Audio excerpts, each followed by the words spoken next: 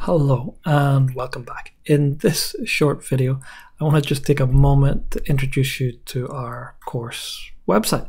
And I'm not going to spend too much time, or I don't want to spend too much time on this because I think it's pretty self-explanatory and you'll get more familiar with it the further we get into the course. So here's an example of the course website behind me here. Now, bear in mind that if you're watching this sometime in the distant future and you're in a different quarter, the actual quarter details will change, but the layout will be pretty much the same. Now, the first question here is, why am we not using Canvas or TritonEd or our traditional learning management system that we'd use for other courses? And the reason is actually multifold, and it all stems back to student feedback from past generations of students who went through this course, who have now actually graduated and gone on to bigger and better things, and they want to use these methods and tools and analysis routines that we've learned together in this class in their new employment, right, in their new labs or in their new company settings, and they come back to try and access the course material, and it's locked behind a UCSD email and account that they no longer have access to in that learning management system in Canvas, for example. And that's a sin, right? That they don't have access to that material any longer. So with that in mind, and the fact that we can organize things in a much clearer way and have this as a central hub for all our material rather than jumping off to lots of individual websites and separate documents that you have to download and keep track of in weird ways, that we're going to have everything organized here in this self-contained website. So let's just spend a minute to walk through some of the sections that you'll spend most of your time in, and we'll get to learn more as we go through the course as well. Okay, so let's focus here behind me, and we'll zoom in and take a look at some of these. So first up here we have on our landing page, you'll notice that as I record this video, we're in our remote forced distance learning environment of fall 2020. You'll see that I am the course director here. This will link to my additional lab website where you can find out more about my research and background and things like that. You'll also find my email address here, and as we mentioned in some of the previous videos, we have a discussion forum called Piazza. You'll see that link to down here in the sidebar here with if you can see where my mouse is here, this is will link you to our Piazza website, which will the first time you do it will require you to log in and register, which we'll do in a moment. But if you can't get an answer that's satisfactory to you, or it's some topic that you don't feel comfortable posting either in the anonymous or the public version of that form, just reach out by email. You'll see our email contact for both myself and our instructional assistants for each quarter, all listed here. Now you'll also see here on the homepage our traditional kind of syllabus, and this is in PDF format here. So this will take you to the syllabus that you'll be used to seeing in other classes, and it has all the gory details here about our schedule and the types of topics that we're going to talk about, our specific learning goals for each of those course segments, our homework, our grading, details about accommodations, diversity and inclusion, and of course the ethics code that can be summarized as being awesome to each other, and you'll not go too far wrong. But if there are any issues with this, particularly these last 2 points here in the ethics and diversity and inclusion, if it's please bring it to our attention as soon as possible. These things will not be tolerated in any shape or form. Okay, so back to the course website. You'll find much of the same details as in that syllabus kind of summarized here. You'll also find a link to our Piazza forum right here as well. And then our Zoom-based office hours, this will link to that particular meeting on a weekly basis that we'll participate in. You'll notice that there's no textbook for any of these courses. That's a good thing, right? It means you don't have to spend extra money on this. All the material you need is here on this website. All the notes, all the handouts that you could ever need or want are going to be posted here on this website. And of course there are no textbooks because this material hasn't made it into textbooks yet. It's it's a bit too new for that. And then the other thing I want you to note here is these surveys. Now there's a pre-course survey and a post-course survey. The post-course one won't be available until later in the quarter, but the pre-course one is available for you right now. And I really do encourage you to take 10 minutes and fill that out. So here I'm asking for your UCSD email address, please. And if you're auditing or you're officially registered for the course, that's good to know. If you're auditing from another department, it's also good for me to keep track of that, please. But and then answer these questions about your background and some of your motivation for taking the course. But really, what I'm going to spend most of my time initially paying attention to is what you answer for this last question. What do you actually want to learn about in a course like this? What are the key things that you're struggling with in the lab, or that you would like to become better with in the computational analysis of your data or in your bioinformatics workflows, or on these sorts of things? What topics do you want to learn about? And then we can include them in these courses. Just let us know here, please. If it's more than one, put them in. This is really, really helpful for me to make this course most relevant for you. Okay, so that's our pre-course survey, so please do spend some time with that. We'll be using, later in the course, we'll be using some supercomputing resources that are provided by Exceed. This is an NSF funded or supported environment for data access to extreme computing, mostly used in engineering and the physical sciences, but also for biology, of course. And then we'll also be using Data Campus online learning environment that I'll introduce you to in a later video. Now, where you're going to spend most of your time on this website is on the schedule page. So you see down here is our main navigation or nav bar. So the schedule is really where you'll see all our content posted. You'll have an overview, and again, we're looking here currently at the fall 2020 quarter, but it'll be similar for future quarters that are forced remote like this. If it's a traditional face-to-face class, will be structured lecture by lecture in the normal way.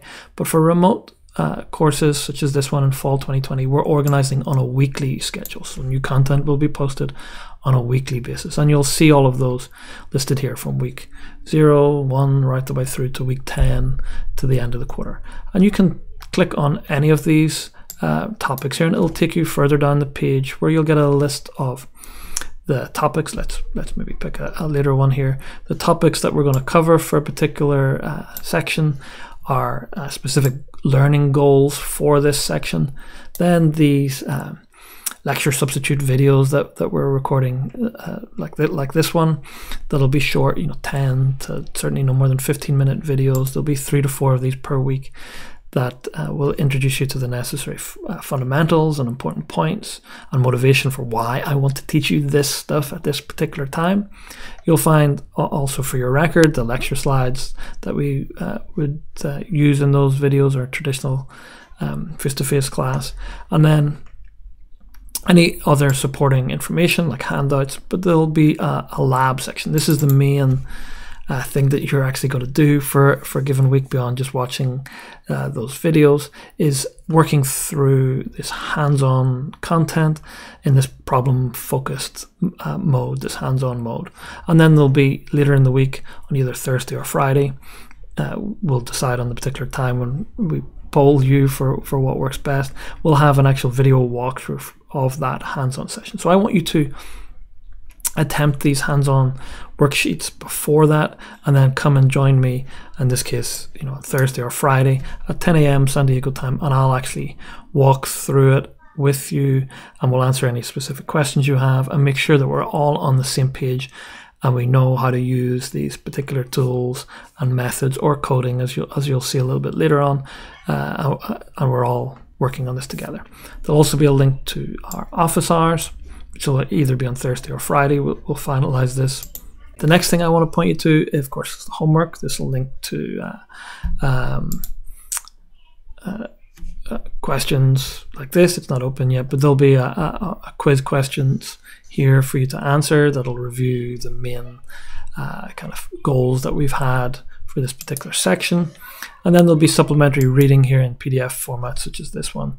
That is not a requirement. I'm not going to check that you do this or anything, but it's there for your benefit, and it'll help you actually answer some of the homework questions, and it'll dig deeper than what I do in those lecture videos, for example, if you're so motivated to go deeper, if this is something that is of interest to you for your research at a particular time. These will be, of course, more relevant when you actually have to do this for real, you know, in the lab, and you have to do single-cell RNA-seq, you know, those references that I put there on that kind of method, you'll probably want to come back to, as they're a great starting point for digging deeper into these topics. Now, the other thing I want to point you to is the computer setup link here. So this is over here in the sidebar again, and there's a few things you'll need to install on your computer from the start, from the get-go, if you will. Now, you will need to have administrator privileges on your machines, right? So this means that you'll be able to install software. It's not some laptop that you took from your company or your previous job or something and you can't install software on.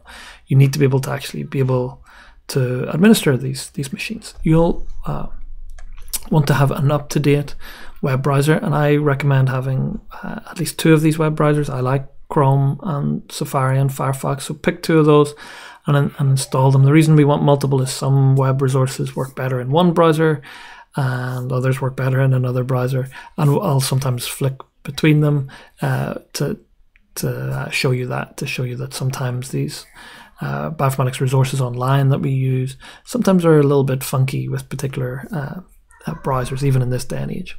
Now, more critically, we're going to need 2 things to do with this data analysis environment called R. You're going to need R itself, so that's the R brain, that's the thing that will allow us to do our data analysis, and it'll do all the work for us.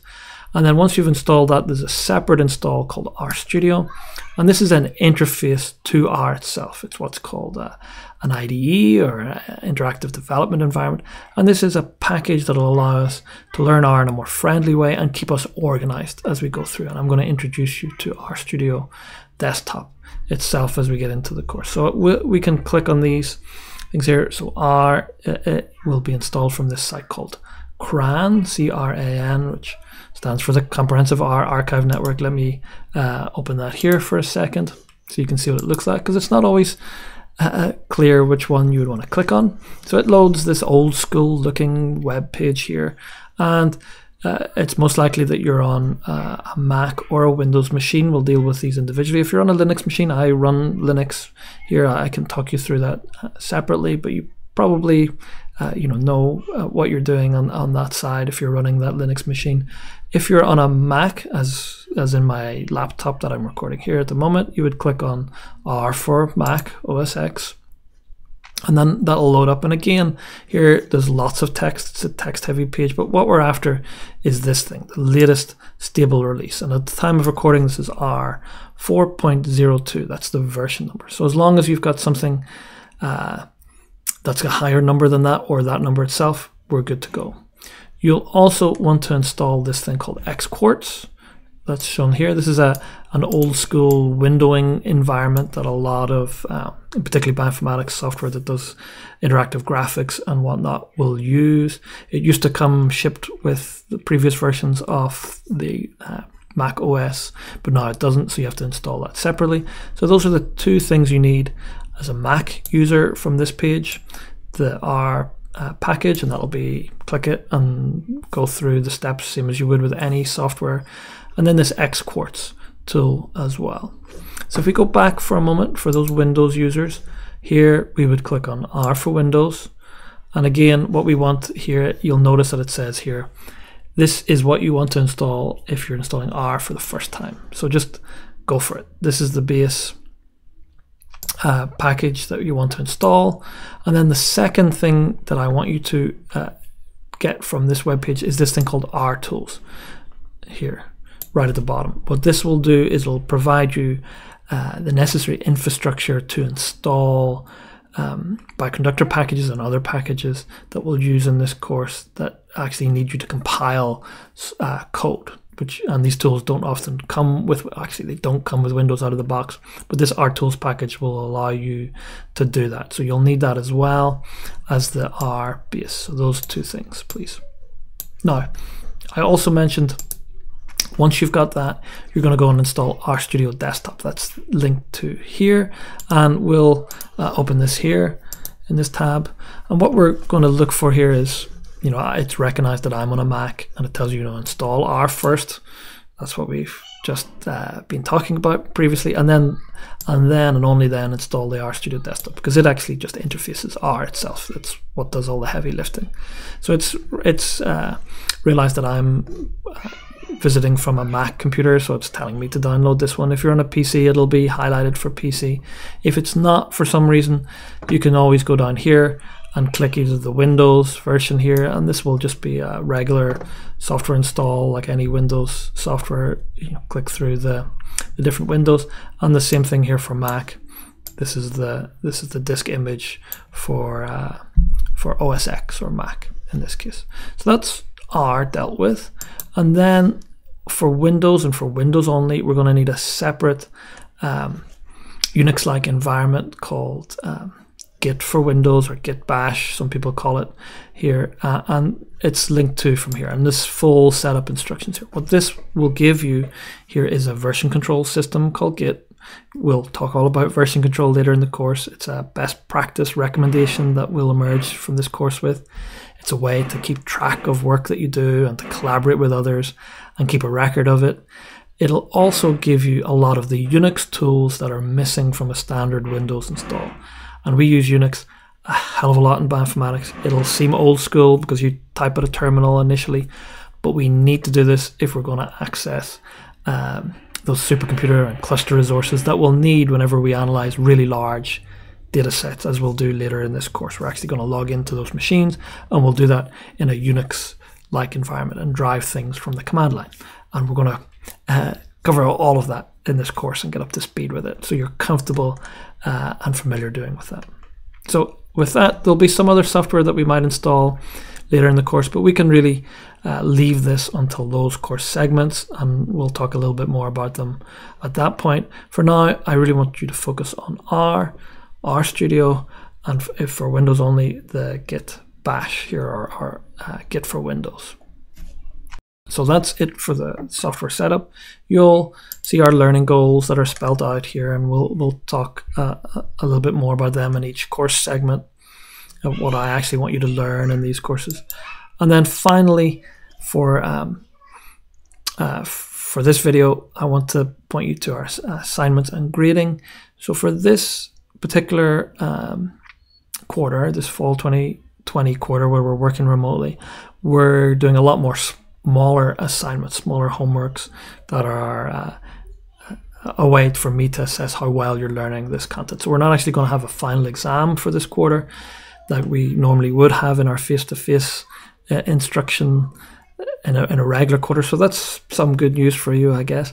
We will have a large project, as well as some mini projects that are used to assign points and percentages for your grade. So it's all documented here. We'll talk about these in great detail as we get into those segments of the course. But the idea here with these mini projects and this longer, what we call Find a Gene project here, is that you get to practice and put together a lot of the different tools and techniques that we learn from different weeks, all in one place, so you can see how they fit together, of course, but you get to practice them and apply them in a less guided fashion. It's not like our hands-on session for each week, where I'm essentially guiding you through your first use of these tools. But in these projects, you're going to be more on your own and applying these on your own, with support, of course, right? You can always ask us if you're stuck. But the idea is it's more like a real research project, that you're going to ask and answer your own questions that you're interested in about these things. Okay, with that, I think we'll finish there with the ethics code. You know, failure to pay attention to this is not an excuse, so please do read this. It is important, particularly in light of everything that's going on in the world at the minute, and violations of this code will not be tolerated. And if you do notice anything, please speak up, let us know, and we'll deal with it. Okay, so welcome to the course. Thanks.